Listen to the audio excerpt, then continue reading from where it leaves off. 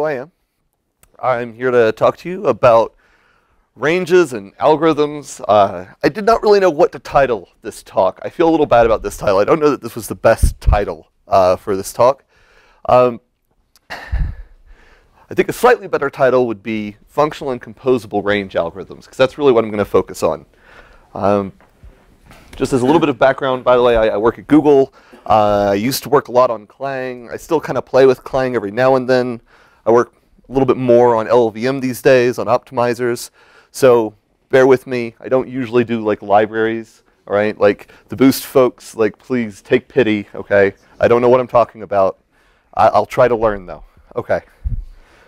So the first thing I want to do is I want to give a little bit of background because I want to make sure, first of all, can everybody hear me? I know that it's kind of crowded at the back. Awesome. So I want to give a little bit of background because there's a lot of discussion about ranges and sometimes people mean different things, and there's like the reflector for ranges, if you're on it, is kind of terrifying. Every now and then there'll be like a thread of emails flying through at remarkable speed. I can barely keep track of it. So I want to try and establish a little bit of common knowledge that we can use for this talk. All right. So what are ranges? This is kind of the million-dollar question. In C++ 11, we had this kind of Weasley way of saying what a range was, because there's this kind of sort of thing in the iterator chapter that tells you a little bit about ranges. There's also these things, range-based for loops, that try to play nicely with the iterator chapter despite not actually being, together or talking to each other in any way. But we can kind of deduce at least a couple of things. We can call std begin and std end. We get iterators to the beginning and the end of the range, right? You can walk the range, right? We kind of understand how that works. If you have something which satisfies this very loose contract, then you can use that inside of a range-based for loop and iterate over elements. Works pretty well, right? We know that like vectors are ranges and arrays are ranges, all these things. Cool. With C++ 14, we actually almost got this baked into the library in a really concrete way. We were going to add range constructors to all of the containers so that you could just build a container out of anything that looked like a range. Didn't have to be, another container. Didn't have to actually have a copy. It was really nice. It's going to be really, really nice. I'm going to come back to that. We didn't quite get it into 14.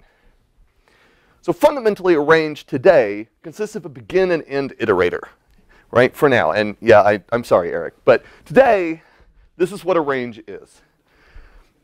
So what aren't ranges, right? And I think this is actually an important discussion because there's a lot of kind of ideas about things you might be able to do with ranges or you might not be able to do with ranges.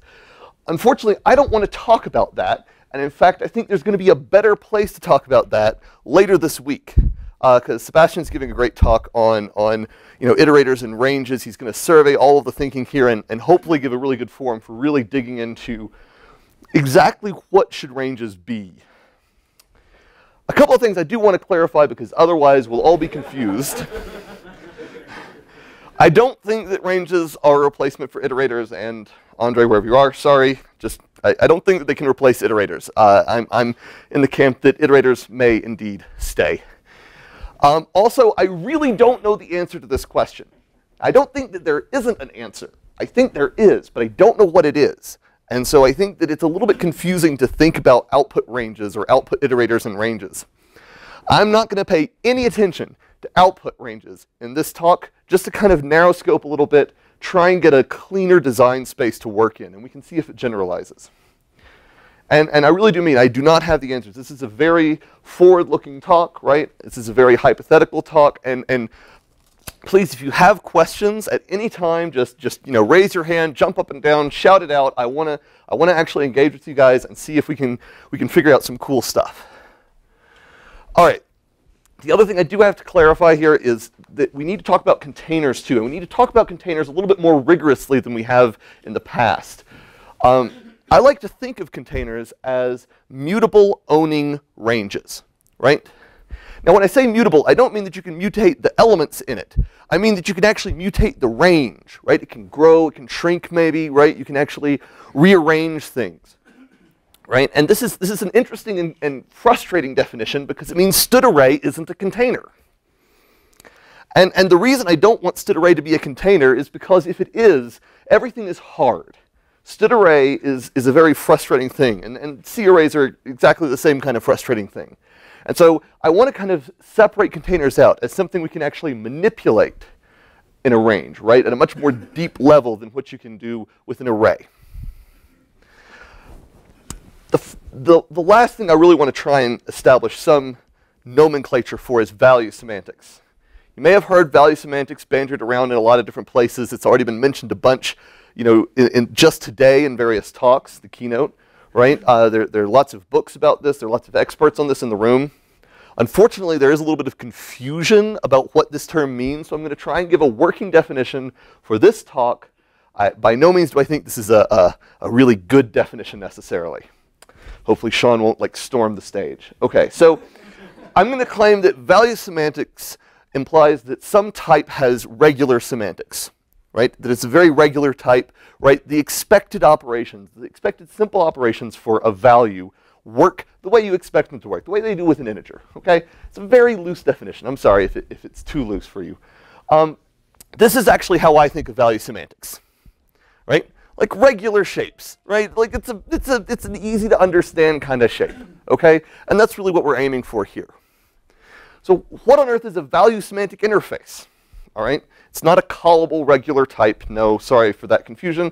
No, it's when you have an interface that actually, it interacts with your data using primarily the value semantic interface rather than having, you know, like lots of methods and reaching into your object and pulling pieces out and then mutating them in ways that also mutate the underlying object. And it's kind of confusing. You've got lots of kind of, you know, relationships and things that separate, you know, what's happening from the actual type that's reflecting it, right? That's not a very value semantic interface in my mind. So when I think of a value semantic interface, I think of something like this. I take a circle, I give you a triangle. That's a value semantic interface. Make sense? This is not a value semantic interface. Right? Lots of knobs, right? You can plug things in. You can do all kinds of crazy fun stuff with it. This is what I think of when I see std strings interface. Okay? Not value semantic. Okay. So what is a functional interface? Yeah, really, I was going to put this up here. Sorry. So I know you guys probably know what a functional interface is, right? You have an input, you have outputs, right? It's kind of mathematical. I'm not going to spend a lot of time on this. But it's really interesting that when you have a functional interface, a very trivial way, it forms a very trivial way to actually build a value semantic interface. Almost every functional interface you see is value semantic because it takes in a value, right, and it spits out a somewhat different value, right? It's always operating in that space. It's not reaching into the innards of things. So how do these come together for range-based algorithms? What is the relevance of all of this, like, background material? I want to take functional interfaces, right? Clear separation of inputs and outputs, strong immutability guarantees, right? I want to take the compositional power of a functional interface that you can compose functions, right? You can chain things together. You can build up much more complex operations from very simple primitives. And I want to preserve value semantics because one of the things I like the most about ranges is that they are values, right? Iterators aren't values. That's one of my, it frustrates me to no end because you have to have two of them to even do something interesting, right? So this is what I want. Which brings me to the punchline. And I'm sorry if you guys are a little disappointed. We're like 10 minutes into the talk, and I'm going to get to my punchline of the entire talk. It's downhill from here. This is what I want to write, and this is what motivates me. So let's walk through this a little bit. There's enough code here. I want to kind of make sure everyone's on the same page. So we start off with two maps. They're not in any particular order, right? Doesn't matter. That's not relevant, right? We take the map. We transform that map in some way, right? Because we're just applying a transform function to the map. It takes a lambda that specifies how it transforms each value in this map. And it does something pretty common, right? It extracts the key. Okay? Then we take the same map, we transform it again, and we give it a different lambda down here. And this one's doing something more interesting. Here we're taking the key, right? The key to the one map, and we're looking up the value in another map with the same key. So we have one transformation of this map and another transformation of this map. So we have two ranges. Two ranges. Now, I think you'll agree both of these ranges have the same number of elements in them, right? And so we can hand them to a zip. We're just going to zip these two ranges together, just like in Python. We're going to get tuples of like each element's going to become a tuple, right? One from this guy, one from this one. So we're getting a tuple representing the key from map A and the associated value in map B. Pretty useful, okay? We're going to sort them because, you know, came in unordered, right? Maybe we need to establish an order on them. Then we're going to take a slice. And this is just like Python slice. We're going to slice off the top 10 elements, right? The bottom 10 elements, depending on which way you want to run your comparator. Yeah? So map B is const, therefore doesn't support. Oh, I knew you were going to be a troll. Sorry. Yeah. Yeah.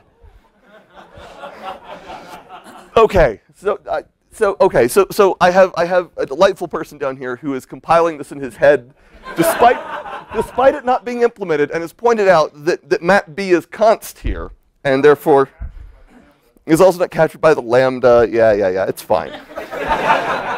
Let me tell you how relevant that is. Okay. Moving on. So we take the top 10, right? Yeah, it totally does. We take the top 10 pairs, right? And we put them in this entry, and then we do stuff to them. Now, this is pretty nice. This is a much cleaner way of writing the code than if I wrote it out by hand. And it gets better than this. So this is just kind of inspecting ranges. But we could use the exact same interfaces to do kind of in-place transformations, right? I take a vector, I sort it, I take the top 10, and I return it. And I want to be able to write this, and I don't want it to allocate any memory. Okay? No memory allocation takes place here. Make sense? That's the point. Show's over. Okay, I have a few more slides. Okay, so this is the goal, right? This is the goal. With that in mind, I want to think about what does it look like to build an algorithm library that would allow us to write code like this, that would allow us to design our software this way.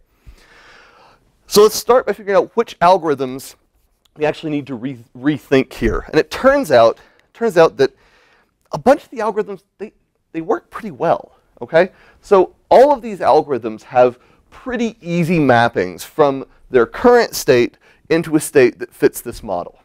I mean, things like is, right? They already return the only value that's relevant. They're not mutating anything in place, right? Sure, we need to change them from taking a pair of iterators to taking a range, but fundamentally nothing is shifting about this interface, right?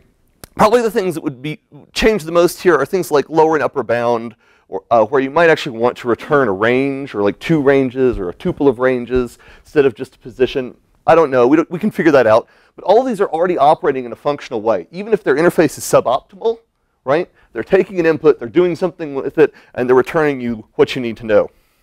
So these already make me happy. Okay. There are a bunch of other algorithms which the adaptation's fairly straightforward, okay? Things like transform, right? I didn't even explain how transform worked, right? I showed you a slide using transform in a fairly complex way, and everyone looked at it and was like, oh yeah, of course. You take the lambda, you apply it to each element, and you're done, right? And that's going to be true of almost all of these. All of these have obvious direct translations, right? Shuffle is going to take an input range, return a shuffled range, right? Unique takes an input, returns the unique range, so on and so on and so on. You know, nth element gets a little bit tricky. You know, the heap ones are probably going to be a little bit tricky, but you can look at all of these and convince yourself that you can actually rotate the result into the return once we can talk in terms of ranges, which are values, right? Once you have something that is returnable, you can actually fit this into all of these interfaces. Seem reasonable? No one's like, you're crazy, man? Okay. Not yet. One thing I did want to mention is the partition interface, I think, is going to be one of the hardest ones to come up with because there's so many different use cases for partition. Exactly what we should return here as the result of partitioning seems really unclear to me, right? Because it's hard to fit partition into an output because you have to know the partition point that results. So I think that's going to be challenging, but I think it's solvable. I think all of these are solvable. We're also going to need some you know, some more invasive changes to a few things. We have a few algorithms like fill, generate, right, for each. These don't really fit well, right? They're actually not well, like they don't not well fit into the ecosystem. But that's okay because there's something pretty exciting here, right? This is actually trying to implement a generator API, right? This is trying to implement things like list comprehensions. And Eric's been, exploring what list comprehensions or range comprehensions would look like in C++. I think that that's really, really fascinating, and so I'm going to totally ignore this pile of work. And if you want to know more about it, you should go pester Eric to give a talk about it. All right. There's some remaining algorithms, but they don't get too interesting, right? So mostly the remaining algorithms are these weird hybrid algorithms, right? This weird places where we've taken two totally independent things and we've just rammed them together because we had no better choice. In the old world, if there were two things that you needed to do at the same time where one dramatically influenced how the other behaved, well, you just make a new algorithm. We have copy, copy in, copy backwards. I mean, it's just terrifying. And it's copy, right? What's wrong with the copy assignment operator? Okay. So I think what we need are some new constructs. And I would propose we need some kind of range manipulation algorithms. I'm making up words as I go. Eric's eyebrows are going. All right, so these don't mutate the values, right? This isn't about mutating values. This is about changing the structure of the range. I'm going to talk about 4 of them. I'm not trying to say those are the only ones, but those are the ones I want to focus on right now. I'm just surprised. I always go first to reversed. I have a slide for that. So Marshall said that he always goes for reverse first. And I think I have a slide for that. I hope that slide didn't get nixed when I was pruning slides out. So I'm going to talk about slice, filter, zip, and concat. Not all of these are new, right? There's not a lot of invention here. If you've seen Andre's talk, right, he talks about a bunch of this stuff as well. So how does slice actually work, right? I want slice to work exactly the way it works in Python. I think Python slice is awesome, okay? Right? You've got a range, you've got a begin, an end, you can do a stride, right? And so this is really, really nice. You can really easily index things, pick apart pieces, right? You can build almost anything out of slice. In fact, you can build reverse because you can just stride backwards. So sure, we might want a reverse helper, but I actually think slice is the more fundamental thing because it lets you change the range which you're iterating over and the mechanism of iteration, right? The stride. So all of the copy in, all of the kind of counted algorithms, they all just decompose to composition of some algorithm with the slicing operation to pick out the piece that you actually want, right? It also provides a really interesting path to get to the more specialized algorithms such as partial sort. Yeah? So your ranges, they don't like own the data that they're ranging over? Is that? Hang on to that one. I've got like 20 minutes of talk about that. But ask it again. So the question was, do these ranges own the data? And that's a very complex question, and I want to revisit it later after I've gone into a lot more detail. Yes? I like the stride aspect part very much because that assumes non-line iterators of the access. Why? Why does stride assume that? Because stride can larger than 1. Sure, but I can pass a value larger than 1 to std next, or to std advance. But that hides the details, So the question here is sorry for not repeating. The question here is, and it's not really a question. The idea is that stride is a little concerning because these might not be random access iterators. And if they're not random access iterators, then the fact that stride could be something greater than 1 could incur a surprising linear cost. I don't completely disagree, right? Like there is a surprising cost there, but you gave slice a range which was non-random access. And you asked it to do something. And there's no cheap way to do what you asked it to do. I don't think that hiding this functionality from the users will actually help them. It'll just mean that they write a lot of code to get the same functionality when they need it. It's certainly something that we will debate. Yes. So the comment is that this looks a lot like val-array. So the difference, the important difference for me is that slice is a verb, right? And that seems silly, but this is actually important, right? Because this is saying I want to do something to this range, right? I don't want to just like create a new range. I want to actively do something to it. And when you have the possibility for move semantics, that becomes increasingly important.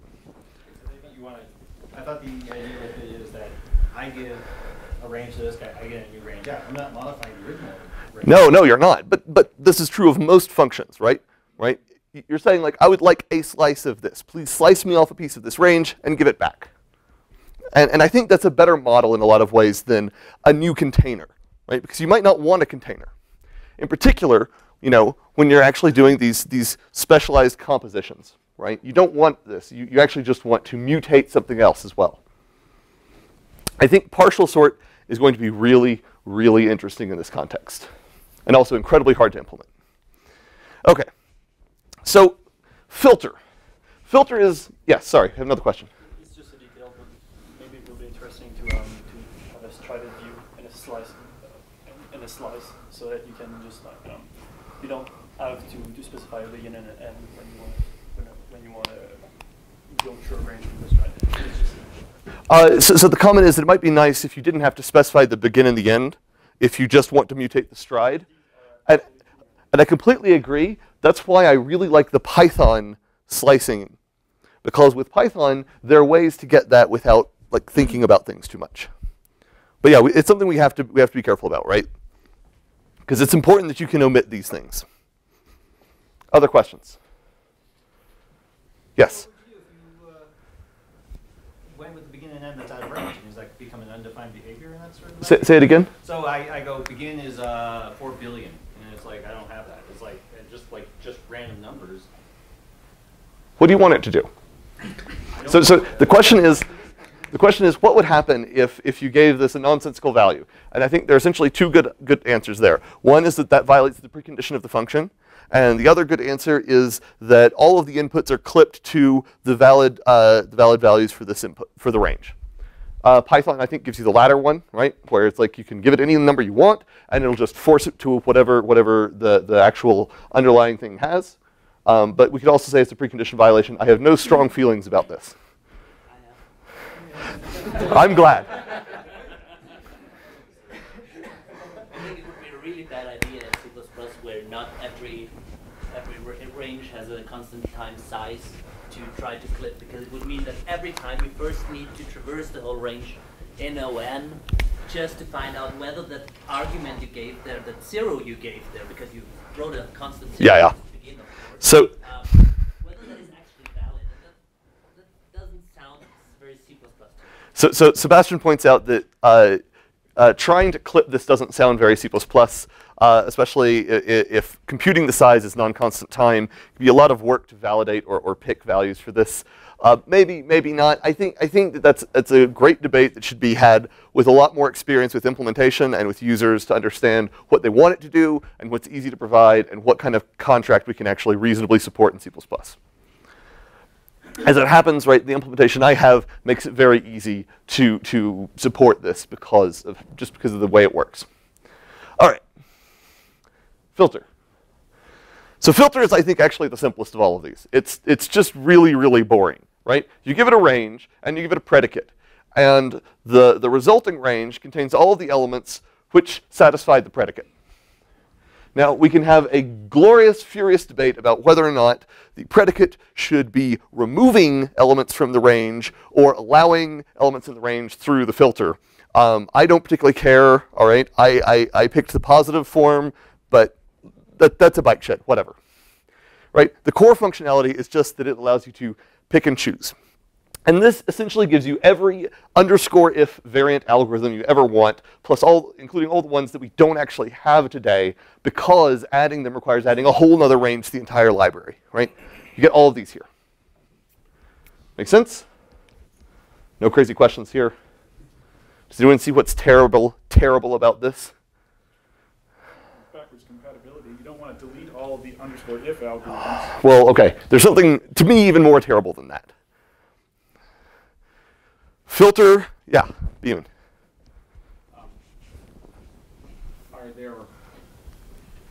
Aren't there other requirements that you place on filter?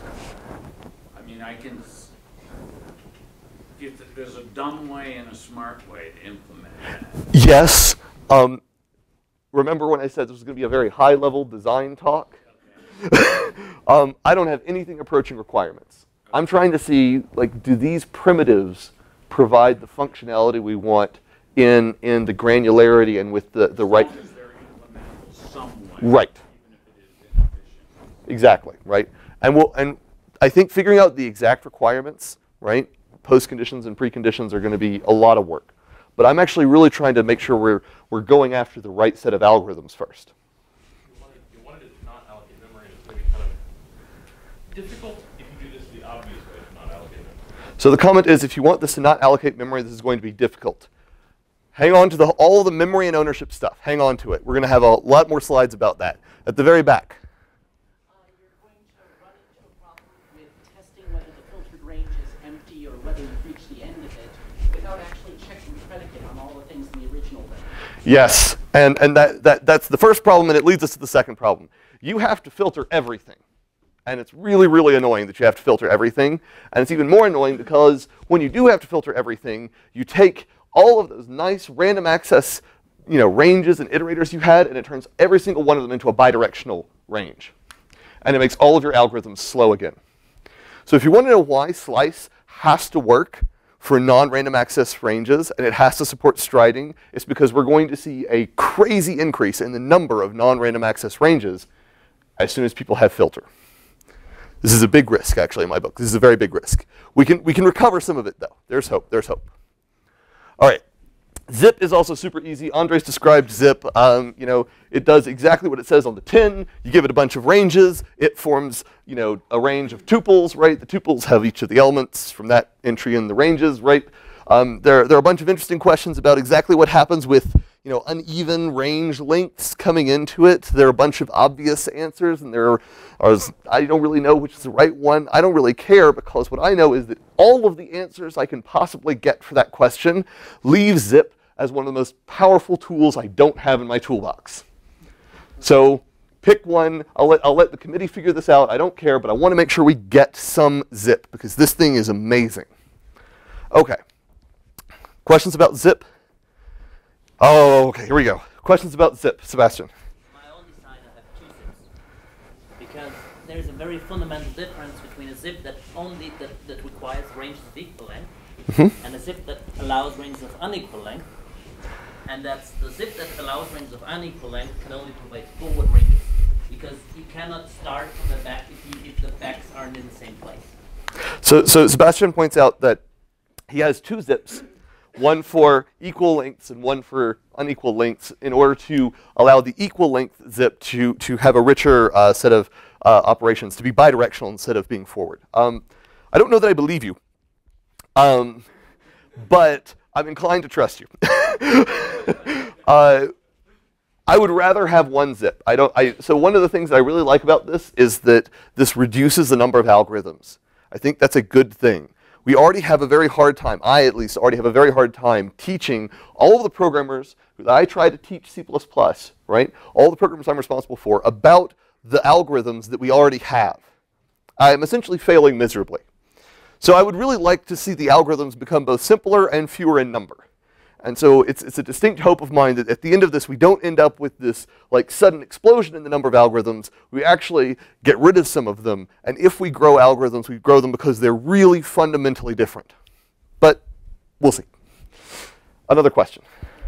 It's interesting in this command function of programming to have a zip with function that actually applies a function to, it's like zip, but it applies a function instead of creating a tuple to each, I don't know how to say that, but you understand? So the idea is that you might do a zip which applies a function to each element in each of the input ranges. Exactly, and then the zip becomes zip with a tuple constructor. So I kind of understand why you would do that, but my preference would be for that pattern to do a zip and then do a transform on the zip.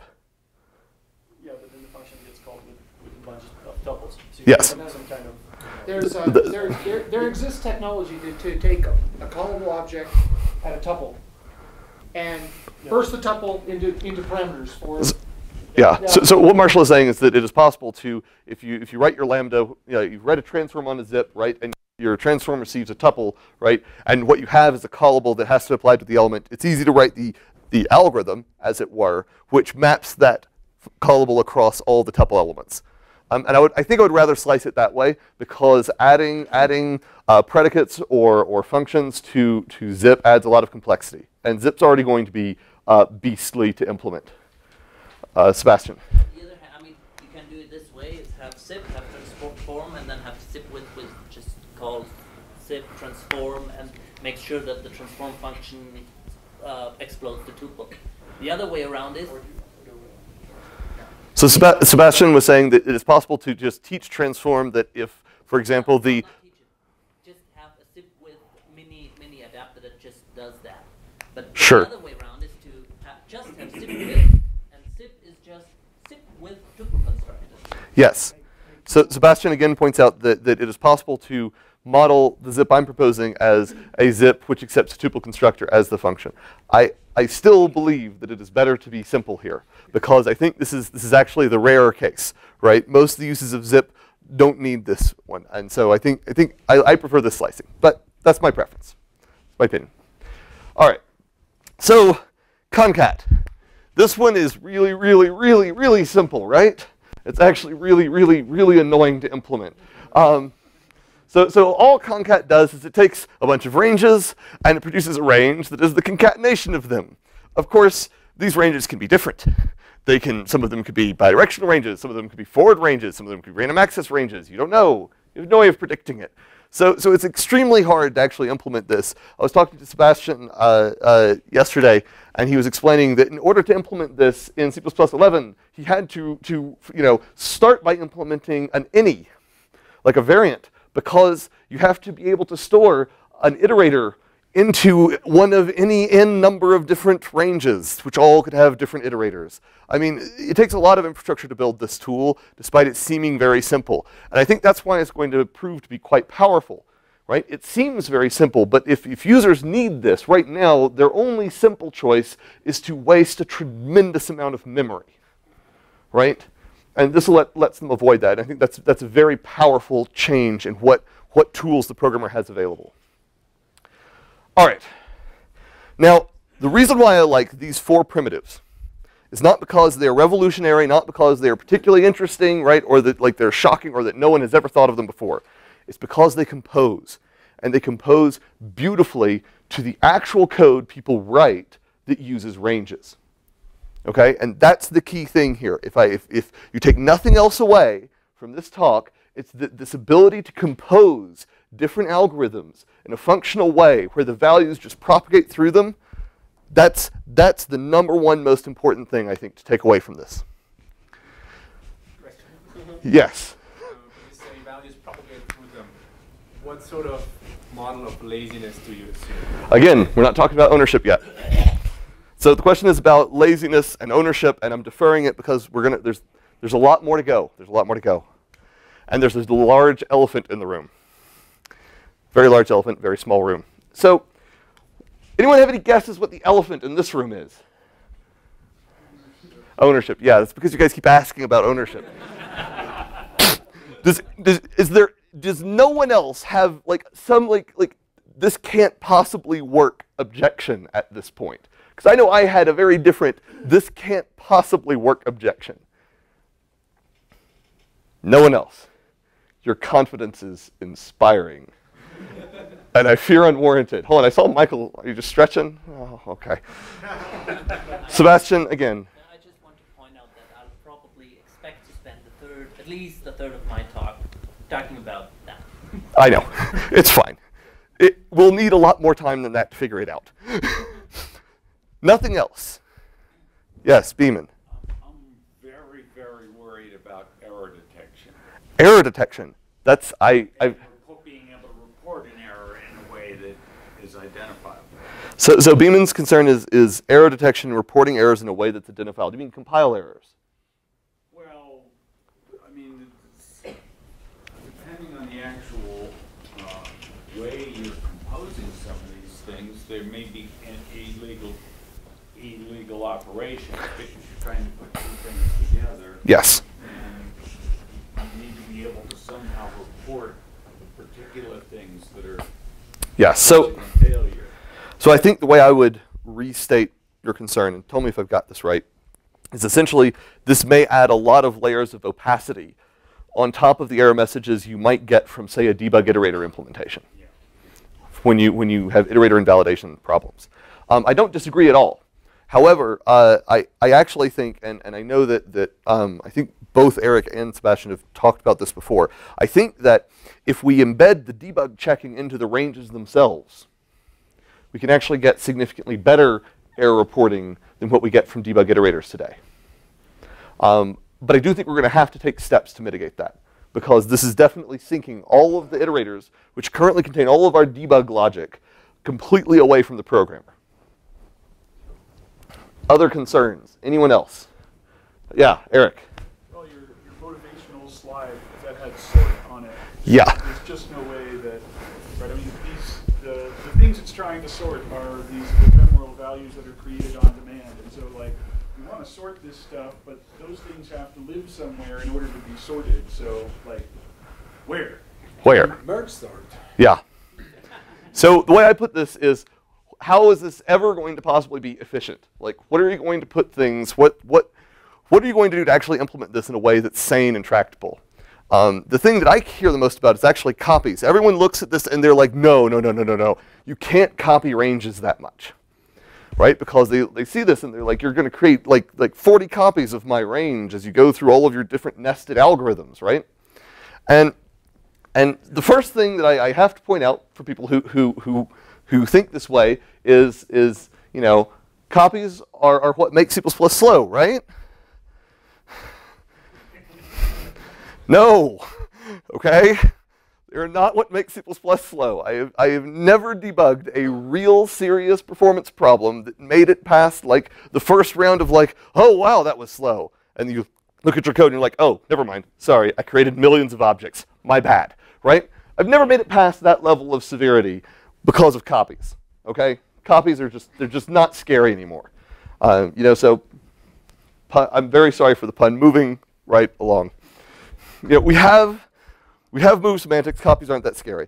And the other thing that really strikes me is that we actually do need copies some of the time. And it's one of the nice things about this particular, you know, implementation strategy is it makes it very easy when you do need a copy to get a copy and to get it in a reasonably efficient way, right? We have a bunch of underscore copy variants because it's slow to copy a range and then to apply an algorithm to it. We much rather, you know, apply the algorithm in flight while we're copying. And this kind of does away with that problem in a lot of cases, right? We can implement this really, really nicely, okay? So I think copies aren't bad. They're actually necessary in a bunch of cases.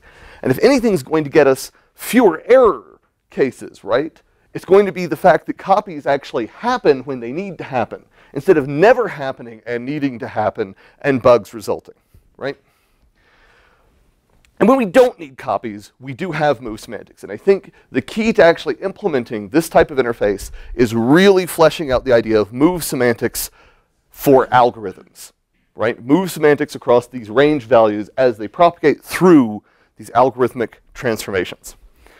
And this was kind of the light bulb for this, for me, for this actually working. Because as far as I can tell, in almost every case, if I move, you know, some container of data into an algorithm, I can implement all of these techniques with the exact same in-place algorithms that I would use today. There can't be an efficiency loss, right? I've literally got the same function calls happening. The only overhead is that we're moving a lot, but that's supposed to be cheap. All right? Now, this isn't just a hypothetical.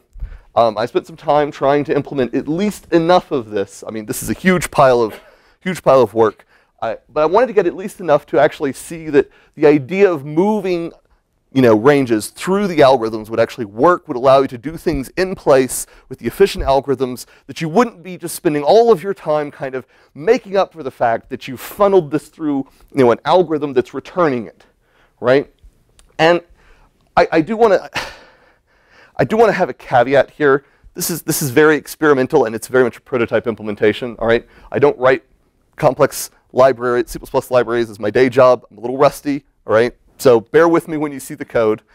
I focused on a small subset. I just looked at slice, filter, and sort. And sort in particular, because I think sort's one of the really hard ones to get efficient, right? It requires side storage if you don't do it right. And I think that it actually shows that the whole idea of this move semantic technique does work. And I got through enough of it to be really confident that this actually works pretty well. It also uncovered some nice gotchas that I am very glad to have discovered. So, you ready for some code? Actually, look how this works. So, I first want to describe the model that I followed for R-value algorithms, because I think these are the key, right? These are the ones that are going to be fast. Step one is that you just return some special range-containing containerish thing from your algorithm. And all of the actual work is done inside of that, right? And when you have an R-value semantic algorithm, it actually owns the data too, okay? It has to, because the caller relinquished ownership. They moved that data into the algorithm. It has to do something with it to persist it. And the way to do this, you just move the input directly into internal storage. And you do that move eagerly, okay? So you pull all of the data directly into internal storage that you control, you own, and you can manipulate. And then eventually, you get to apply the algorithm in place, just like you do today, nothing different. I actually haven't written any algorithms.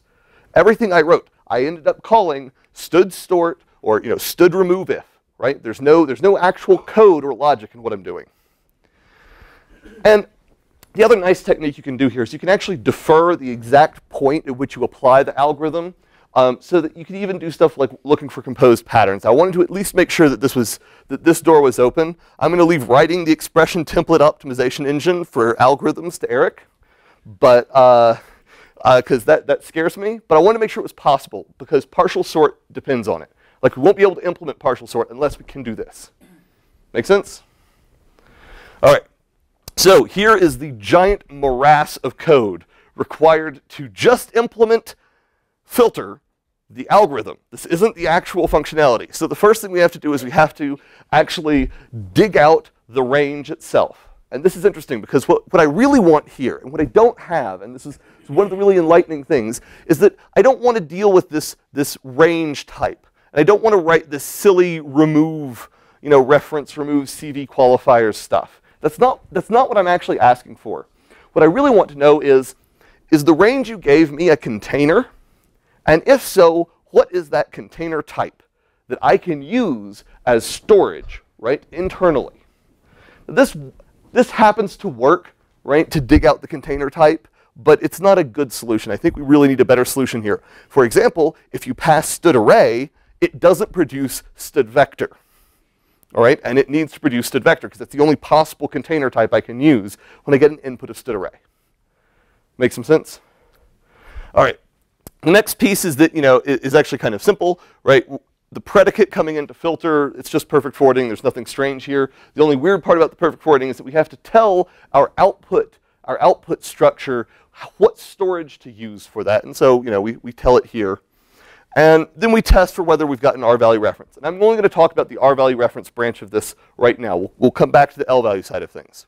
So you get your range, your predicate, and we build this filtered range detail, right? Pass in our various types, and it's specialized based on R-value reference. Nothing too crazy here, just a lot of boilerplate. Questions? I want to jump ahead. Everyone seems staring at this thing. All right, you guys good? No? Maybe? All right. You can raise your hand and ask me to go back if you need me to. Okay. So after I go through some base classes to actually detect the R-valueness, this is the actual class that implements the R-value semantics for a filtered range return value. Okay. I'm skipping a lot of the boilerplate here because it's already, all the slides are boilerplate, even though I skipped a bunch of it. This is a totally boring constructor. It doesn't do anything. Right? We have this little helper up here, the scratch R-value range base. This thing is the most boring class you will ever find. It literally is a class that contains one member, and that member is R. And all you do is you just move R into it, and it stores it. Right? And it turns out that I needed this little bit of helper logic in every single R-value semantic thing, because all of the R-value semantic algorithms, all they do, very first thing is they just move the inputs straight into an internal storage. So we've got a base class that gives us internal storage. Nothing terribly interesting there. So then we come down, and we actually build a common pattern of the filtered range base by just reaching into our internal storage. This arrow range is reaching into the base class to dig out the internal storage, not the incoming storage, and we set up the iterators. And the way the base class for filtering it works is it works exactly like anyone in here would implement it. It is literally a class which contains 2 iterators, right? And it contains an iterator class, which is the standard filtered iterator, right? You can find a million of them on the internet. It's just a filtered iterator. It doesn't do anything fancy at all. Make sense? This is all glue. And this is actually like, and I found it interesting that like all of this just works. All you need is glue. All right. Then you do need some little cleverness here. So remember, one of the things we wanted to do was we wanted to be able to round trip through one of these algorithms with move semantics and have it be just as cheap as doing that operation in place. Turns out that that's tricky. The way we have to do that is we have to carefully control the conversion operators for the returned like range or algorithm container thing. Okay? We want to detect conversion to another container. Most especially, we want to detect conversion to the same container type that we got on our input. Because if we got the same container type for the conversion and in the input, then we can just keep moving down these chains, and we never have to like create new storage. Make sense? We also want to detect the other variant of this, which is that we got some container. We don't know what it is, but we do know we actually got a container, and it follows the standard model of a container. We can't always move directly into that, but we can at least, move a little bit into that, all right? And so we want to try and special case these. And here's the code we end up with this.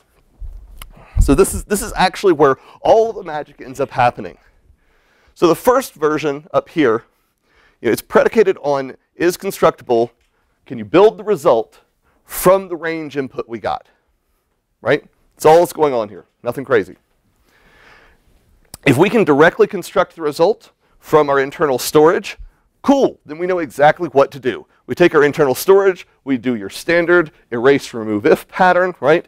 Nothing fancy here. Like this is totally normal code. It's exactly what you would have written without ranges. Has the exact same performance characteristics. And then we move it out into the result. Make some sense?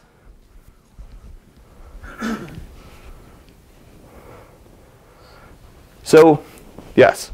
So sometimes this function is going to return a range, and sometimes it's going to return a container. It actually owns the data. So about that. So the nice thing is the containers are ranges, right? The other nice thing is that we don't expect for the user to be able to write a conversion, right, a conversion context to anything other than really a container. What else can you construct? Well, it's either copy or move construction, right? Or converting construction, which is just as good. Or auto, or keeping it what it is. This doesn't get called for auto. That's not a conversion context. Okay. Yeah, so this is not called for auto. Auto doesn't do this. Yes? What is range again? What is the capital range? The capital range. So inside our Scratch R-value range base, sorry, I didn't put all the code up here. There's just too much. This has a member called range whose type is R. That's all. Yes? So, There. I mean, makes total sense, the specialization is nice. I'm just wondering whether if R is a stood list here, would this actually be more efficient than just iterating over the filtered? Because the nice thing about this is that it allows to pre-allocate storage in the target container, but I'm not sure if that's actually more efficient. So, this, where that doesn't help anyway. So the question is this actually better for a stood list or other non-random access iterator where to do the filter, we're going to have to walk the entire range? The answer is, I don't know, and I actually don't care, but for a very strange reason. it's possible that there are going to be some edge cases because there's a trade-off with stood list, right? It's not a clear-cut thing. There's this trade-off balance. The nice thing is that if I were to do this operation in place, this is the code I would have written. So the performance of this algorithm in the in-place pattern of x equals, right, filter move x, right, is exactly what I would get if I wrote the obvious C++ in-place code. I'm not comparing it to the obvious C++, but I'm comparing it to my range libraries. Sure. So it's possible we could do something to tweak this even further, but I'm actually quite happy that we can just maintain the performance expectations of programmers today. The previous question was just trying to get clarification about the exact type of the range member. Other questions about this? OK. So what happens when the types don't match, right? When you can't construct, oh, sorry, is there a question back there? Oh, OK. What happens when the types don't match, right? When you can't construct the result type directly from your temporary storage. Well, what we look for instead is we try and say, you know, can we build the result from a pair of iterators, right? The common range-ish pattern that we have in all of our containers today, right? And if we can do that, well, then it's not going to be perfect. We can't share the allocation, but right, we can use a move iterator to kind of, you know, speed things along. And yes, I should technically speaking check that a move iterator of iterator is valid here, but that's not the key thing, right? So we can actually still move the elements even when we can't move the storage. And so we can get very, very close to the optimal code the user could have written to implement this logic. Sound good? Yes. Does this work for map and set? Yes. This works for map, set, list, vector. I think it even works for forward list, although I didn't really understand why. I went through, so this is actually, I'm glad you mentioned this. So the question was, you know, does this actually work for map and set? And that's actually a killer question, because one of my concerns when I was writing this is that I'm sitting here and like I was thinking, like, what am I actually doing? Why am I doing this? How on earth is testing for constructibility from my internal storage sufficient to conclude, oh, I can totally do erase remove if? That doesn't make any sense. There are a bunch of things which don't support erase, okay? But the bunch of things that don't support erase actually turn out to not be very many things at all. It turns out to just be, I think, std array, and like maybe a couple of other weird ones I didn't find. You can't change the size. Yeah, you can't change the size, right? So of course it doesn't support std arrays. But the nice thing is that I actually have a variant of this which I didn't want to show because it's absolutely terrible, which actually has a full-blown type trait for detecting an erase member which accepts two iterators. And once I wrote that, hold on. Once I wrote that, I started to really think I'm doing something terribly, terribly wrong. There is no reason for me to conclude that because a type has a constructor from my internal storage and has an erase member that happens to take two iterators, that it's a container that I could legitimately move into. Right? It gets to your point. Why is this a good thing to give up ownership to? And you remember at the beginning of the talk, I said how we weren't really doing a good job of thinking about the abstractions of containers, right? We have iterator traits. Most of the range discussion has proposed some range traits to understand the different properties of ranges.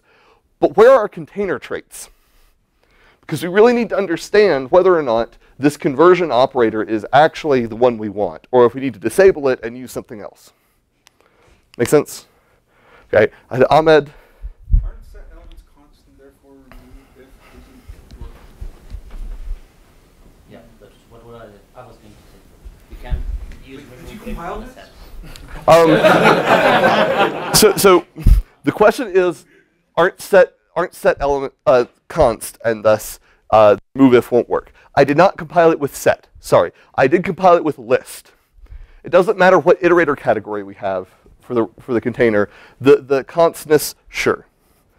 But again, I don't really care, right? The key thing is that there should be some pattern in here. That's the code you would write today if you wanted to implement a filter-like thing in place. And we can actually find a place to put the in-place code inside of the functional style range algorithm. And it still runs in place. Whatever that code ends up being, right? And we'll have to specialize it a million ways, right? It seems like you have this containerness intrinsically embedded in your approach. Like the storage is a container. And I was wondering if you have plans to factor this out and give any user a choice for that. So, yeah, I really want to give users a choice for that because there are a bunch of, sorry, the question is, yeah, summing up your question. Right now, the container is totally baked into this. And it's halfway baked in because it's baked in on blind assumptions about the interfaces containers happen to have. But it's still baked, right? And it would be nice if both it weren't blind and if it weren't baked. And I think we can actually get both of those with the same technique, right? If there's a good traits model for containers, right, then you can even control that trait model, right? And if you're giving it a range which isn't a container, but you know what range you want to use, like what container you want to use anytime you need storage, for example, for sort, where you always need storage, right? Then you can just tell it, oh, okay, I'll specialize the range traits. That's fine. The other thing is that I think it'd be nice if you could have more fine-grained control. So one of the things I would really like is if you could cause, the containerness to collapse to a particular container mid-algorithm. The interesting thing is you can. You just cast it. And it turns out that works. Other questions? Why not remove the container concept completely? Why not just have an allocator that allocates memory for you? And it's like you originally gave me something with a range that had memory or a container, and thank you, I'm just going to basically make it a vector-like object. All just baked. So the question is why deal with containers at all? Why not just allocate your own memory? No reason. It's convenient. The biggest reason in my mind is so that I can write this line. Because writing this line is what makes this the cost of 2 moves over existing code. And I don't know how to write that line unless I actually hijack a container when I see one coming in. That's what it comes down to. Other questions? What happens with initializer lists? Does it have the same problems as array? What's worse? The question is what happens with initializer lists? Does it have the same problems as array, possibly worse? Yes, and yes, worse. All of the things which can act like a range, but which fundamentally don't have storage, we need some way to special case the R value scenario for them. And that's one of the reasons why I think it would be really nice if we had more of a traits approach to specialize things, right? So that you could actually tell algorithms, it's like, no, whenever you need storage and you've got this incoming thing that you can't use for storage, this is a storage type that's obvious. Because almost all of them are going to just say vector. And it's going to be a really easy trait to implement. Yes? So there's these 2 notions, containers and ranges. And I like the idea of getting rid of the container part. What about just using a different type of range, like an output range? It's a great question. I have no idea. We'd have to figure out what output ranges are first. I don't know what they are, so I'm not talking about them. That's really what it comes down to. And I suspect, I don't know, but I suspect it won't have a material impact on the interface. It's mostly going to have an impact on how this implementation takes place and how customizable you can, like how much you can hijack this to do other stuff. Sorry, the question was why not go to output ranges instead of containers? And because we don't have output ranges. We have containers. Yes?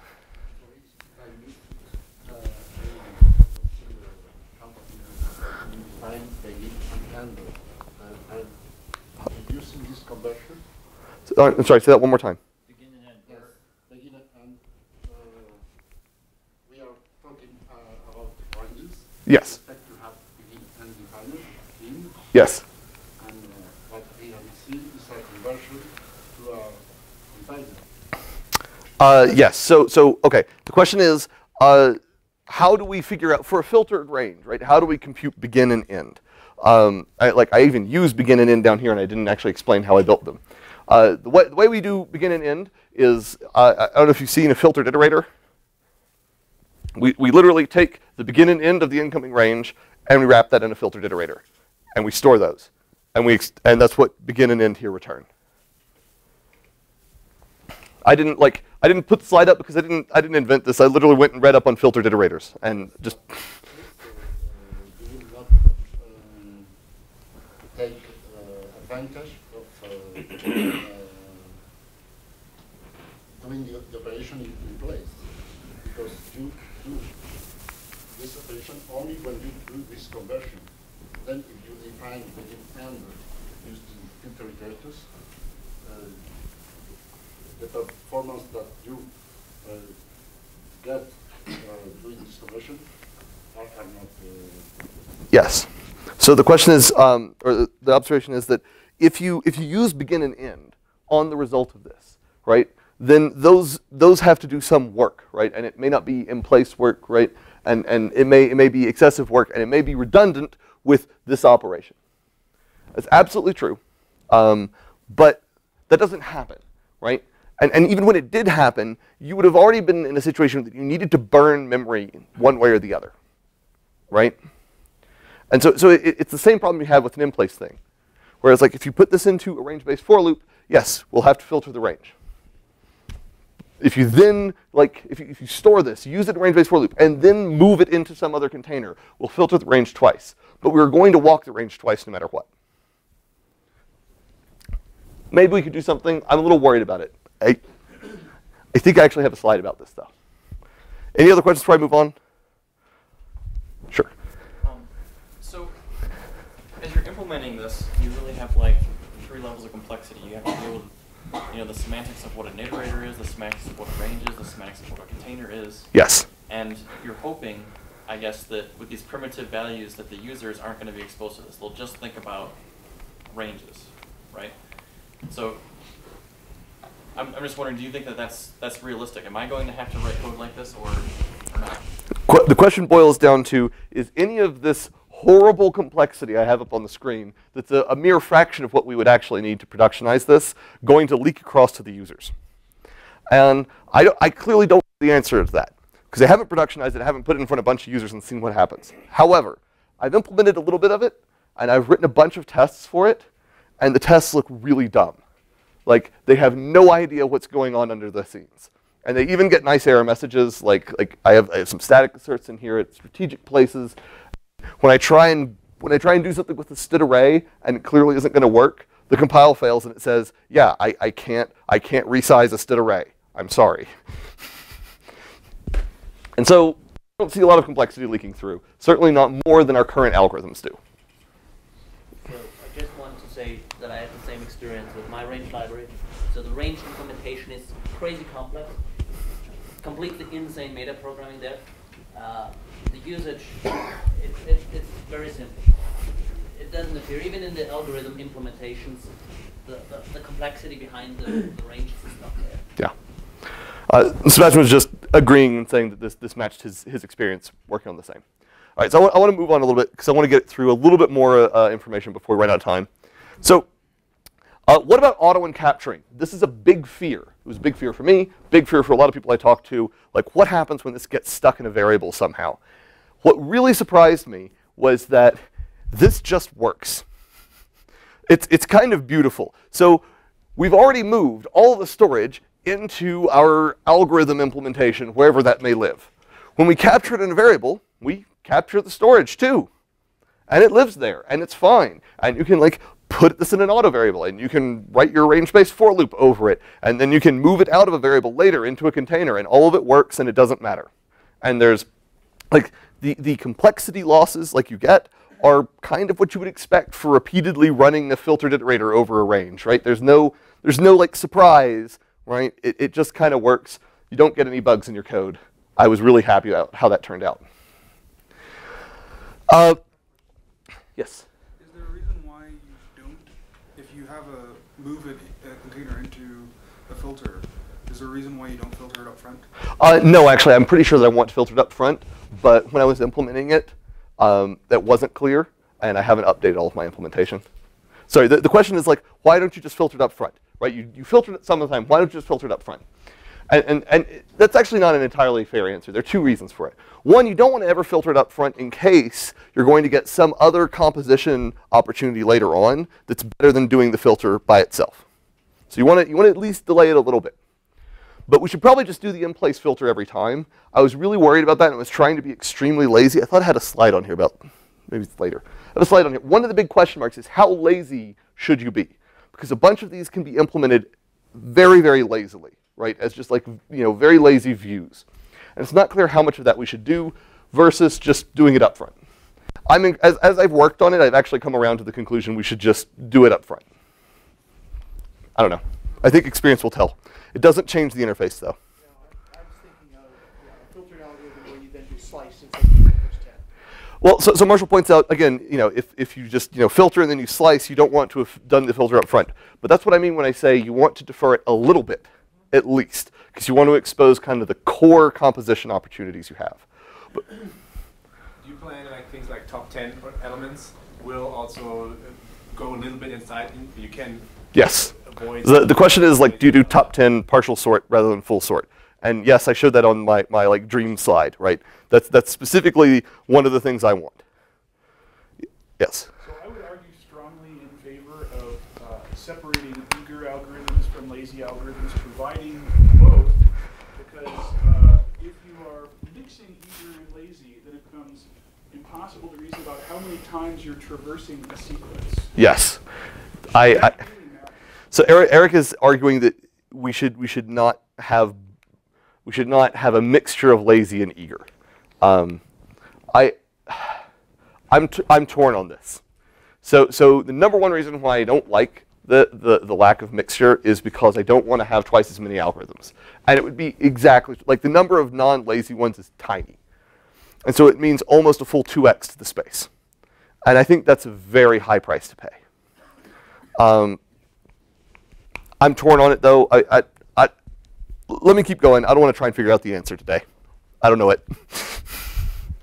All right, so L values are actually a little bit tricky. I'm not a big fan of it. I wasn't a big fan of L values at first because this is literally the mental process I went through in trying to design the L value semantics, right?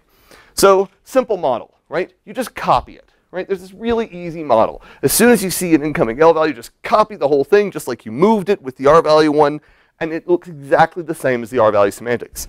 Even better, after the first algorithm, it turns into the R value semantics. It's quite nice. It works really, really well. It's beautiful, right? And it's kind of useful in some cases because for something like sort, for example, there isn't this incremental and like really beautiful algorithm that we should be using instead of copying and just applying the algorithm directly. So maybe we should do that, right? Maybe that's the way we should go. But then I got worried about how many times I would be traversing this range, right? We traverse it again and again and again, and it's not clear that's actually the right approach. So maybe we could be lazy was what I thought. And so this is how all the laziness got cut through all of my implementation was like, okay, we're going to just store enough information in the L value case to lazily reconstitute the view that we want to have, right? Really, really nice, right? We'll only copy when the algorithm absolutely necessitates it. Once we copy it, we'll switch it over into the R value kind of semantic tree. Everything else will follow that semantic tree. This seems really great because if you think about all of these core range manipulations I mentioned, all the things that are the primary compositional elements, they work beautifully lazily, right? They work so well in this model. And so it seemed like it was a really good idea. And then I implemented it, and I was very, very sad. So lazy is really complex. I'm increasingly losing any appeal of laziness. Because once you move to lazy, you quickly erode all of the fast iterator categories. Because there are a bunch of different algorithms here, which if you want them to be lazy, they'll force you to go down the hierarchy of iterators. Okay? Filter's the prime example, but there are others. Yes, Sebastian. Are you even taking into account the broken iterator categories in the current setup for that? Am I even taking into account the broken iterator? Could be random access traversal, but it's really just input because it usually. No. So I'm not saying that we're forced to kind of degrade. This is the same question. So the question is again, right? Am I taking into account the broken iterator categories in the standard? And the answer is I am taking them into account, and that I'm completely ignoring them. So what I mean when I say that that it requires this lowering, right, is that the algorithm itself fundamentally must lower the iterator category, right? Filter must put you down to bidirectional. if you do it lazily. You have no choice, right? You, like, game over. And once you do that, every subsequent algorithm that you compose with, lazy or otherwise, gets slower. So yes, you save yourselves these repeated traversals. But you also, like, kill yourself, absolutely kill yourself, by actually kind of undermining the efficient iterators that you might have started with. Bartosz. If you are lazily filtering an L value, what happens when the L value starts mutating under you? It's a great question. Bartosz asks, if you implement all this stuff lazily, what happens when that input starts changing? So, and Eric answers, don't do that. Well, so Eric, I agree with you wholeheartedly. Unfortunately, my users don't. I really wish people wouldn't do that. And I think that if we ever actually got this kind of a functional range algorithm library really widely deployed, we could probably get them to not do that. Because they would actually learn and they would start actually saying, no, no, no, if I was going to mutate it, I would have just embedded it in the algorithm, moved it in, right? If I'm asking you to make a copy of it, it's because right now it's immutable. It's just sitting there. It's a reference. You can just refer to it later. But it's a big concern. It makes the entire thing more bug prone as well. So laziness both causes a complexity spike. It has the potential to degrade performance when it lowers the category of your iterator, and it exposes you to a large number of bugs. I have a hard time arguing these days for laziness. What I don't have a hard time arguing for is doing just enough laziness to detect composition. Handling the composition opportunities to simplify things, and then just doing it in place on a copy. I think that's probably the right answer, but we don't have enough experience to know yet. I know I don't have enough experience to know yet. I don't think anyone else does either. All right. Concat. Concat's a pain. Concat's a lot easier in the R value, it turns out. Because in the R value case, you just make a decision, right? In the R value case, you just say, look, we're going to pick one of your inputs. Its type is going to become the storage. We're going to append all of the others, right? And you're going to have one range, and it's going to be fine. You can implement concat, no problem. But if you want it to be lazy, and in the L value case, you get down to the variant, thing, right? You have to be able to represent all of these different iterators in flight the entire time. Another layer of complexity, another potential layer of slowness. Really don't like it. And so by the time I got through concat, I was starting to go back from this yeah, lazy everything, and think maybe we should just copy. Like maybe copying is just not that bad. But you actually can't. And you can't because how do you create a copy? Like, when you're implementing slice for a range which has input iterators, right? You can't increment past the start position, right? So we have to store this distance out of band if we want to do this. It's really, really nasty, right? And it's supposed to be one of the things that the ranges make go away. And so I'm still a little bit worried here. But I think copying might be better on the whole, and we might have to just deal with input iterators differently. And the other problem comes back to, the other problem with L-value semantics is that once you go to L-value semantics, it again becomes really hard to pick a container type. What storage do you use? Because now I don't know that I can move your container in. And that brings into question, is the container you give me as an input the right container to use? For example, if you call sort on a list, right, without move, I would much prefer that sort constructs a vector of those elements and runs sort on the vector, which is incredibly more efficient than on a list, right? And it opens up a whole can of worms. Again, having explicit control over how the container story is managed as you progress through these algorithms, I think is going to be inevitable in this world if you want to have really good performance. Question? It goes back to do the container erasure, if you will, and then just allocate raw for your everything. And so the comment is this might again push for not using containers but to allocate raw. And I again say we have to be able to move into a resulting container, and we can't do that from a raw allocation. Which the response is unless you write conversions. I don't know how to do that. I can't figure out a way to do that today. Another question? Yes, the problem with the context maybe could be solved if we define algorithms that work with sequence of ranges. So the comment is that we might be able to solve the concat problem by actually exposing the concatenated sequence to the subsequent algorithms. I think that would work, but I think you would trade the pain in the iterator for the pain in the algorithms.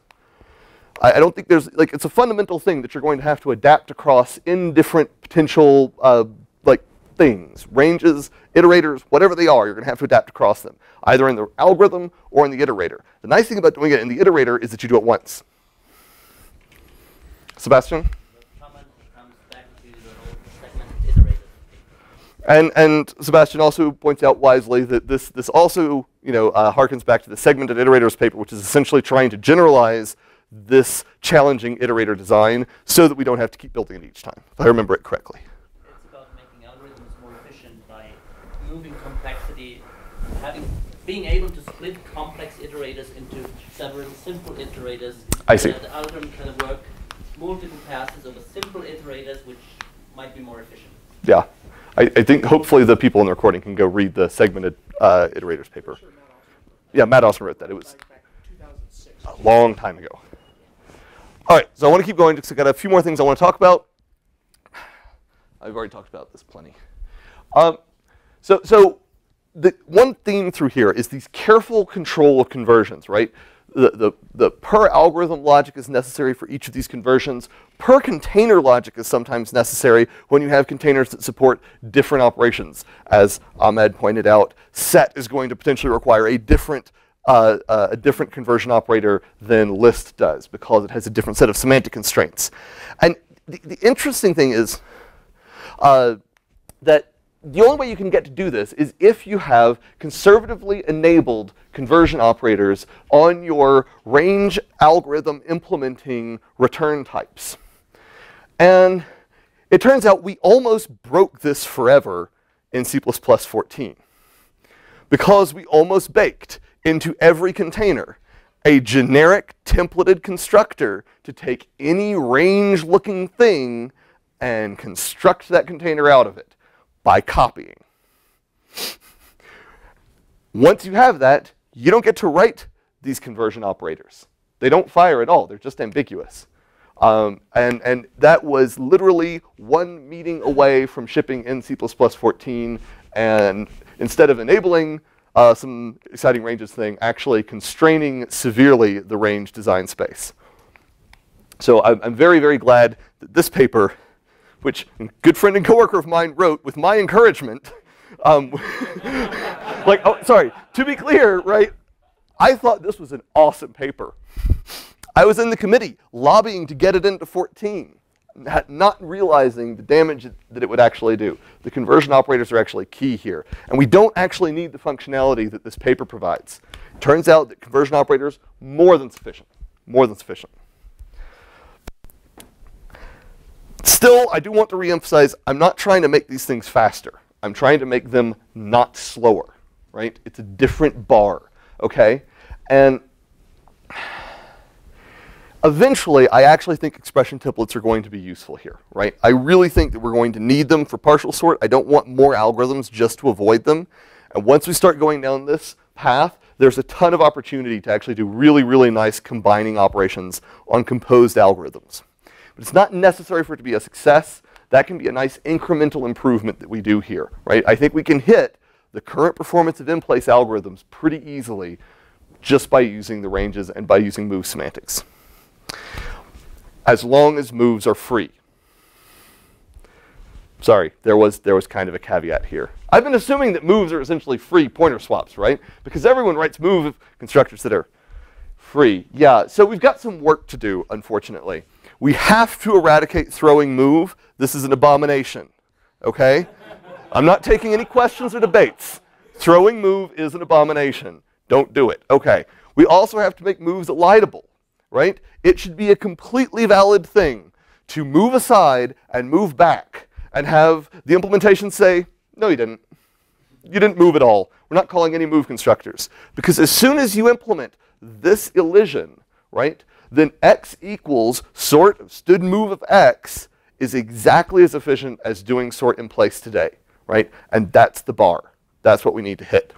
I also would really, really like to do this identity swapping thing. I had this really great idea for it, but I did not have time to give you an example, and we don't have time to show it anyway. So there you go.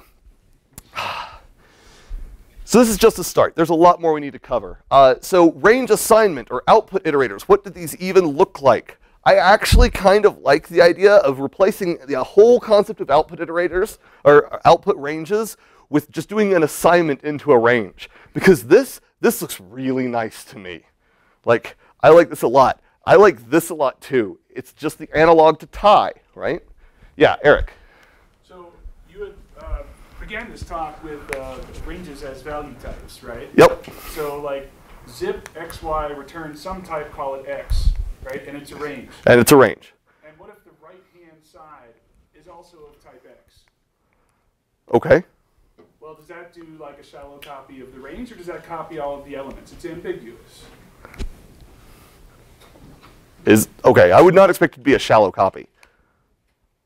So what if a range is just two iterators? So the fundamental question is, what happens if you end up with this assignment and you end up doing a shallow copy because they're the same type? You can't change the semantics of doing like a stood pair assignment and assume that a stood pair of pointers is going to be a valid range, right? No, I'm not. I don't want to go there. That's not what I'm saying at all. So Eric was saying that that we can't change the assignment semantics of a pair of pointers, and if a pair of pointers is a valid range, then there's an existing range assignment which is a shallow copy rather than a deep copy. So a pair of pointers is not a valid range today, fortunately. I would like it to not be a valid range because I would like for assignment of ranges, if we ever get it, to be the equivalent of doing a copy, like stood copy on the iterators, right? Or stood move on the iterators if there's an R value semantic on the right-hand side. And that copies and moves the values. But it certainly is up for debate. Quickly, though. We're running out of time. Yeah, so the first line is nice, but it feels inconsistent with the mental model I built during your talk. So Sebastian points out that this is deeply inconsistent with most of what I've displayed in this talk. Because in the way you presented it, arrange even these adapted slice and sort. Yes. There are values, and they kind of own the elements, and they don't reference back whatever the elements came from. So X cannot modify X. So Sebastian is saying that slice X cannot modify X because it doesn't own the elements in X. And I completely agree, right? And I also completely want this. And and that's why this is future work, because I don't have any idea what this should look like. All right? I really want to keep going and show a couple more slides, and I'll take more questions afterward. So the other thing I really want to mention is splice. We haven't talked about splice, but splice is really, really important to a lot of efficiency guarantees and a lot of real-world systems. And none of what I have described ever uses the fact that lists can be spliced for free. And I think that's terrible, but I also have no ideas yet. Like, I just haven't spent any time thinking about how to cut splices into this type of an algorithm library so that we leverage them when they're beneficial. But I think there's some work that needs to be done there. There are definitely more algorithms that we do need once we go down this rabbit hole. Here are at least 3 that I'm aware of today. I'm really sure that I'm not aware of all of them because I found out about one of them yesterday over drinks, and thank you for that. And Bartosz, I'm sorry that I had to find out yesterday about folder and foldel. I'm very sorry. All right, very, very sorry. I'm not well versed in functional programming. I'm trying though. So we need split. We need the ability to take a range and turn it into a range of ranges. And we need the reverse, join. When you have a range of ranges, flattening it out into just a range. Right? These are kind of other fundamental things. Instead of just mutating a range, they impact the nesting structure of ranges. The problem is that split and join have crazy complex interfaces in every library I've ever seen that implemented them in really powerful ways. And so I think designing these two algorithms alone is going to be a monumental amount of work. There's even a paper about just designing a split library for strings alone. And it's a huge paper, and it's a ton of work because it's just so complex. Fold, as I was rapidly educated last night, is kind of fundamental to list manipulation. I don't know why I didn't have it up here, but we need to have it up here. And the other thing is that I've presented a very slice-oriented and vector-oriented view of ranges. There is another perspective on ranges, which is a more Lisp or list-oriented view on ranges, which might be better. I don't know, okay? That's another place where I think there's a lot more work to be done here. Come on. So I'm going to skip, well, hold on. Sure. Any questions? Yeah, there are a bunch of questions. Just so you guys know, I do have backup slides, but I don't think I have much time. So questions or backup slides? It's your choice. Slides. All right. So I lied. I'm going to talk about what a range is. Also, thank you for letting me do that slide. I love this slide. So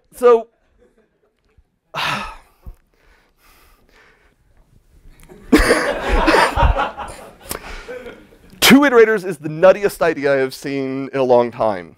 So I work in a code base every single day, which has a preposterous number of range-like things in it. And I think some disturbing, like 30 or 40% of them have a sentinel end iterator, which is an end iterator that has like this weird type variable thing jammed into it, just to say like, actually, I'm not an end iterator at all. I am the sigil, which when you see me and you compare equality with me, you will call this other arbitrary pile of code over here. Has nothing to do with iterators. Sorry. Two iterators is wrong. It's deeply, fundamentally wrong. Eric has great blog posts about this. Great blog posts about this. So, Andre, however, nothing against you, Eric, but I think that you really undersell the importance of how bad two iterators are. They're so much worse than that. So Eric points out a lot of the inefficiencies of having two iterators. You know what, like, I'll deal with the inefficiencies. The code I have to write to implement two iterators for a large category of range things in my code is absolutely insane. I have had more bugs with broken Sentinel iterators than I have had with iterators, right? And I thought iterators were supposed to be bad to debug. No, it's just nutty, okay? Andre gets the severity of the problem right in his talk. Unfortunately, he takes it to a bit of an extreme end. I know that's shocking, Andre taking something to the extreme. So, okay, one iterator is quite nice. I would like to have an iterator. I would like to be able to denote a position. I don't think we need anything new. I don't think we need to invent a position thing. I think iterators work great for this exactly as they are. The end iterator is the disaster. Again, blog posts. Please go read them if you haven't yet. These are important. All right, so what do? Eric has proposed this iterable concept. I think actually Sebastian's going to give a much better treatment of it in his talk. There's also a blog post where Eric gives a very thorough treatment of it, down to and including code. It makes Sentinels tons cleaner. It really cleans this up a lot, but I still am not satisfied. I think there's something better here. So I want an iterator and a unary predicate. I don't want anything else. Because this is the simplest possible expression of a range. It is a position to begin iterating and a condition at which we stop iterating. And Sean points out, unless you want a count-based range. I don't know why I can't put a count into my predicate. Because you can't change it. I'm sorry. Sorry, Sebastian says because you can't change it. No, I reiterate. I don't know why I can't put a count into my predicate. I didn't say keep the count up to date in my predicate. So Lisa. Yes. Sorry. Two different interpretations of the word count. Yeah. So the count could be the number of times we wish to increment, right? A counter of increments could be stored inside the iterator, or you could compare, the iterator, like you could actually store the beginning iterator in your predicate, not mutate it, and see if you've traversed enough distance right? There are all kinds of ways to implement a countable iteration. And all of them can be implemented very cleanly in terms of this. Everything that I've seen with that, and Eric's tried to do with that, are inefficient. Most of the algorithms in STL, well, maybe not most, many of the algorithms in STL bottom out in end form. Yeah. So Sean points out that yes, you can implement it like this. You can also implement countable and iterable. And there's a really weird problem where that actually then pessimizes the algorithm implementation. OK, totally agree. That's an excellent point. That's why slice. Because with slice and an expression template, you can specialize the algorithm for a count when that's useful. The reason to put it another way, the reason to embed a count in your range itself intrinsically, is when the actual range of data carries a count, not when the algorithm needs a count. So another overall comment.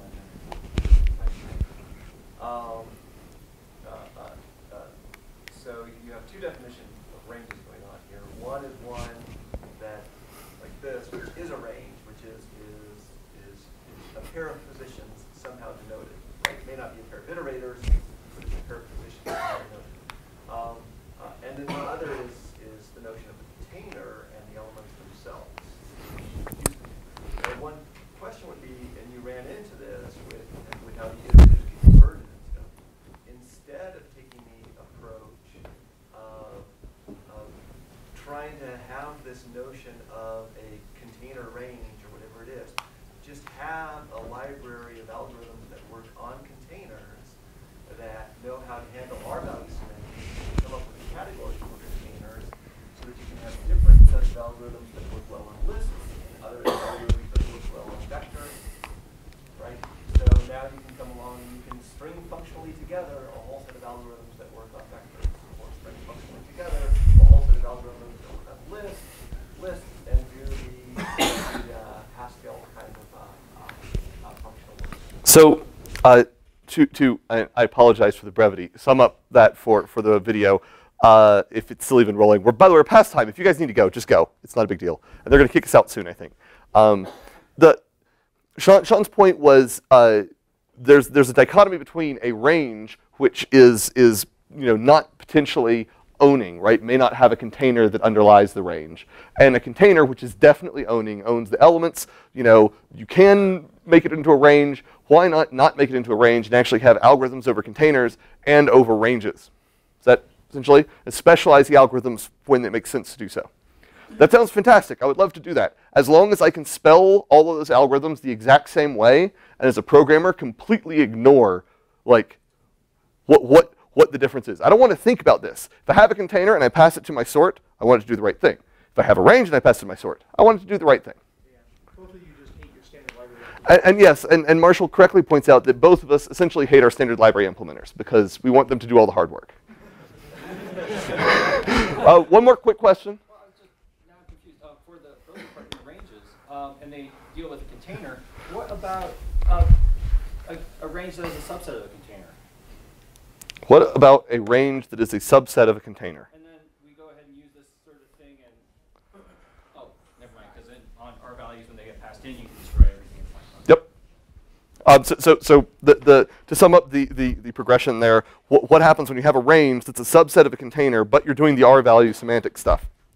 And the idea is that we actually just keep destroying the container on each level of the R value semantics as necessary, because we get to do that with R values. Yes?